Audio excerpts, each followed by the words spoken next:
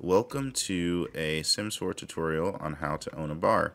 So it's actually pretty simple.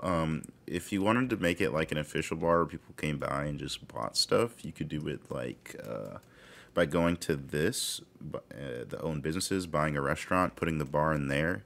But if you just want the mixologist aspiration, all you have to do is go into your build menu, type in bar, and then find a bar that, oh shoot, not bar stools, a bar in general. If you scroll down, you'll see that there's all sorts of different bars that you could really buy. But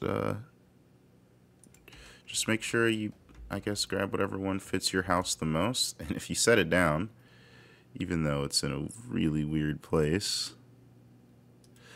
you will get your mixology trait done, and then you can 10 bar practice making drinks, hire a mixologist, whatever. Now, I don't really have a space in my house, so I'm just going to end up selling this, and I don't really need it. But that, my friends, is how you own a bar on The Sims 4. Have a very nice day, and thank you for watching.